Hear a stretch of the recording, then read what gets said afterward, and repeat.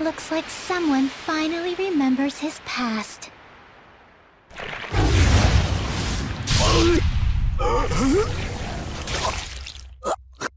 Rose! Jezel! No way!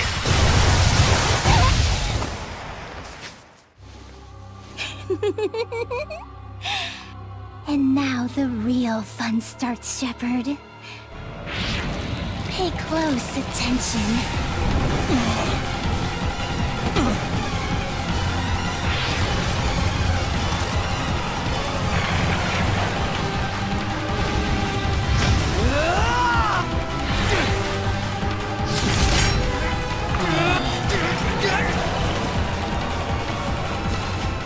Rose? Jezel, don't move. Got it?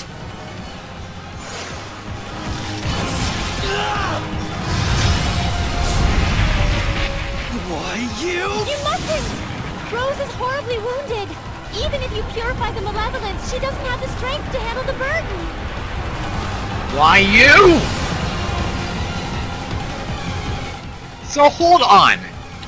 You mustn't attack now. Rose will... If we don't do anything, Rose will become a Hellion. Except her wounds will kill her even before that happens. What? A Shepard is faced with difficult choices sometimes. Isn't that right? Better decide quickly, Shepard. Your darling comedian doesn't have long. Silence! So what do we do then? Do we have to actually fight her and kill her? Or what? I don't see what else we have to do here. Hold it, Soleil. Get back for a moment. I have a plan. What? Gotcha. Standing down.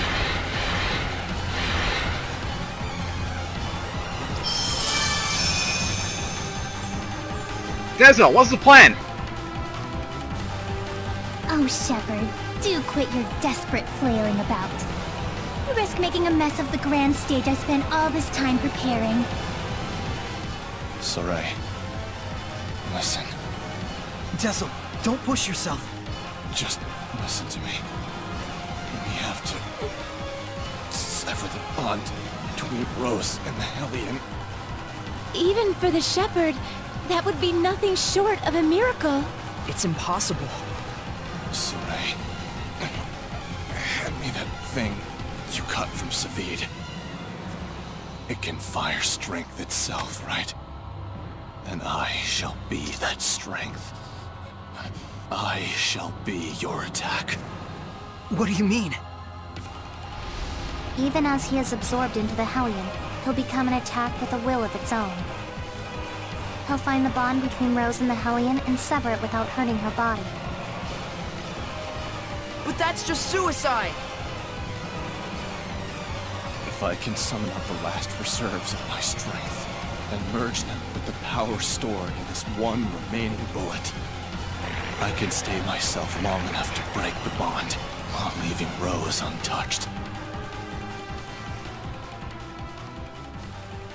Saray, neither Rose nor I can afford to waste any more time. You understand, don't you?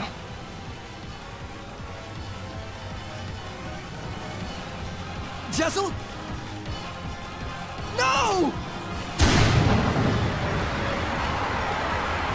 Counting on her. Don't mess this up!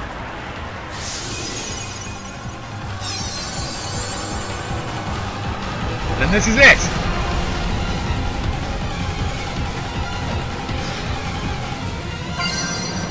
While wind armor ties, press L1.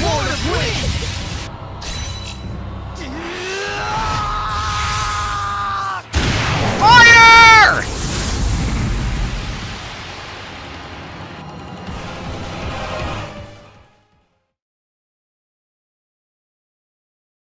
Rose, I'm so sorry. It was me. I caused you, the Wind Riders, everyone to suffer. It's all my fault. That's what was bugging you? I suppose from the outside it looked like we were suffering. But as far as I'm concerned, these have been the happiest years of my life. 5 years ago, when everything went pear-shaped, we could have been tossed to the winds. But instead, we got to travel again together as the scattered bones and the sparrow feathers. I was so happy. In fact, I'm grateful to you. Really. Hey, come on. There's gotta be more you want to say.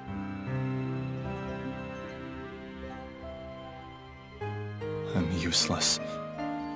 In the end, I wasn't good for a damn thing. But I can say I did one thing right. Just one.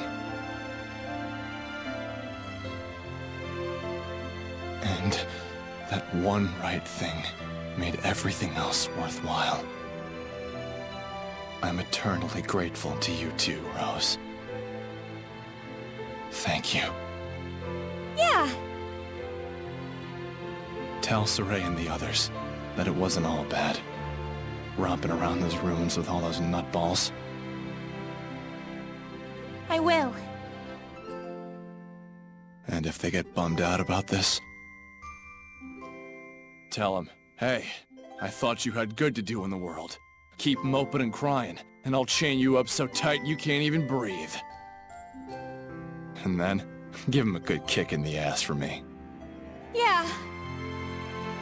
No. This can't be happening. Good luck out there. Keep on keeping on. Does this mean that... Yeah! Is Dazzle pulling an Aerith?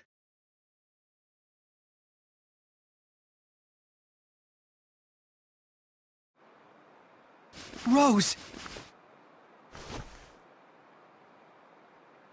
Oh, thank goodness.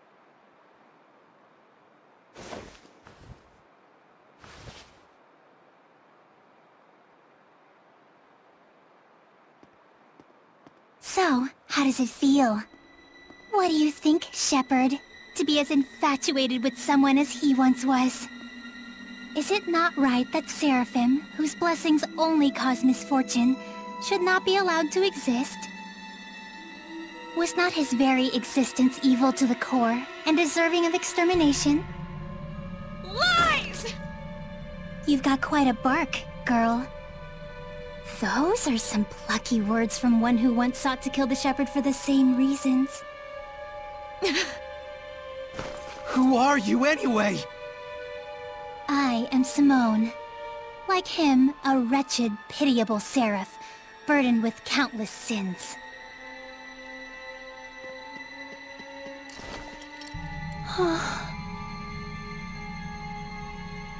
And now, Exeunt. Wait! I suggest you make time to grieve.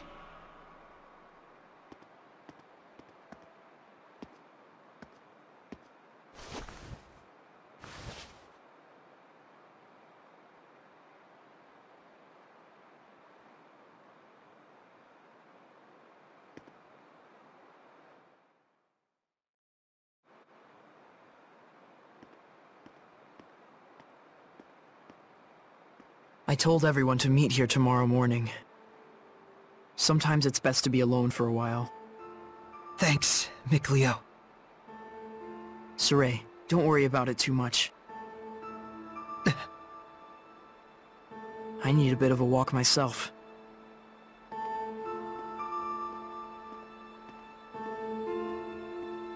I know how you feel. So Denzel is gone now? He's actually dead? You've gotta be seriously kidding. Unless it's one of those temporary things, in which case he'll come back later, but after what happened, I highly doubt it, so who knows. But dang it! And when he was becoming my favorite Seraph, too. Even better than Edna. Which is saying something.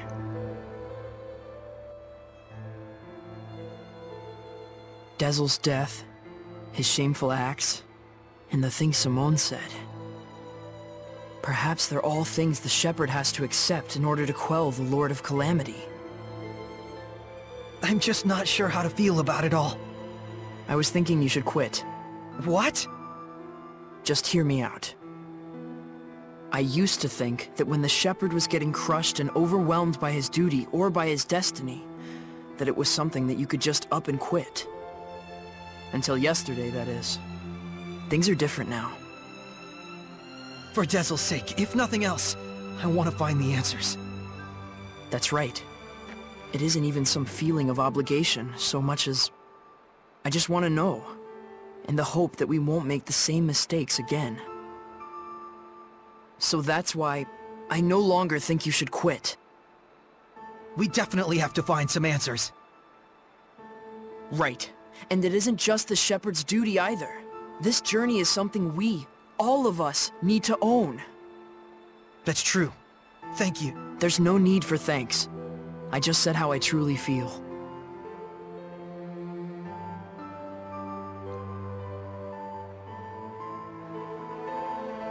Words of wisdom, ladies and gentlemen. I have nothing else to say. What star's up here? Out of curiosity.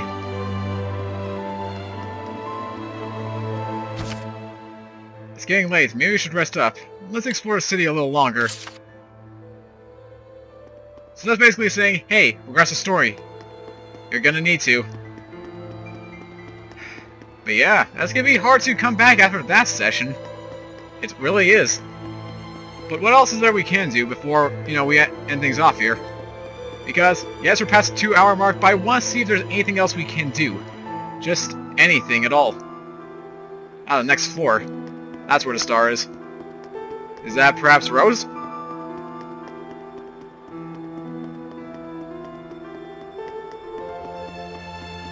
There's Edna. Oh, and how convenient, one of these guys. Geyser. Well, add you to my new weapon. There. Okay. Great. Fantastic. Next up, Edna. Our friend, the creepy little girl. She said she was burdened with sins. Right. And she also said that the shepherd must know the truth of Seraphim, who carries such sorrowful burdens. Of those whose mere existence means human suffering. Sometimes death can be a release. If just by living, one causes terrible things to happen, then death would be. Edna, stop right there! I'm not talking about Dezel, you idiot. You shouldn't be saying that about your brother either! So what if I did? They're just words. It's probably nothing you haven't heard before anyway. I still don't like it. I don't want to hear it right now. Oh. Then there's nothing to discuss. Yeah.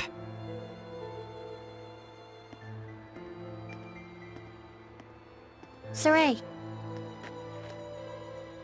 All I was really trying to say is that I think Dezel was saved in a way. I chose my words poorly, and it was wrong of me. I apologize. Thank you, Edna. Don't mention it.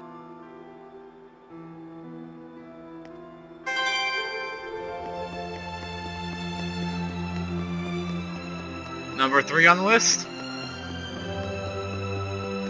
Ah, it's Lila. Lila, what are you doing? Oh, this? That's incredible!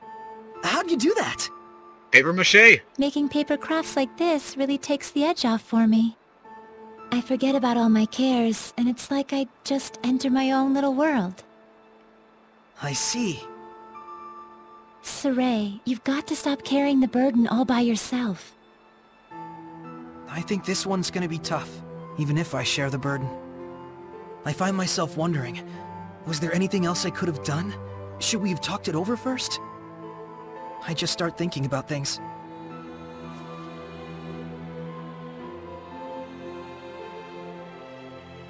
Moments of reflection are good for the spirit, Saray, but regrets solve nothing. What's this? Humans have a custom. Sometimes they send a paper boat down a river imbued with a remembrance of their lost one, so that it may reach them. Since Dezel was a wind seraph, I thought maybe a bird that soars through the air would be more fitting. Now, Saray, let's send it off. Alright then. Thumbs away!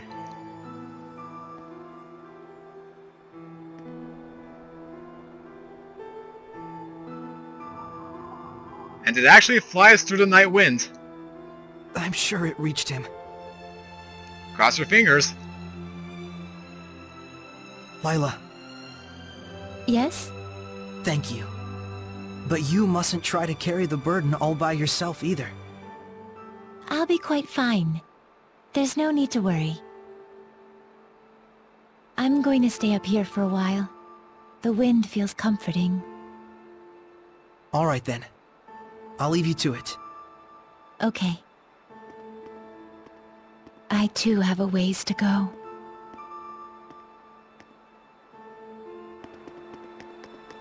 And that's almost it.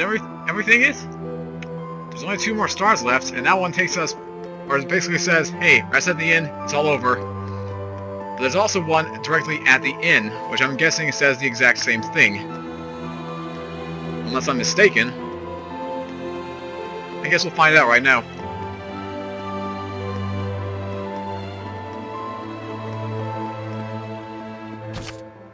It's getting late. Maybe we should rest up?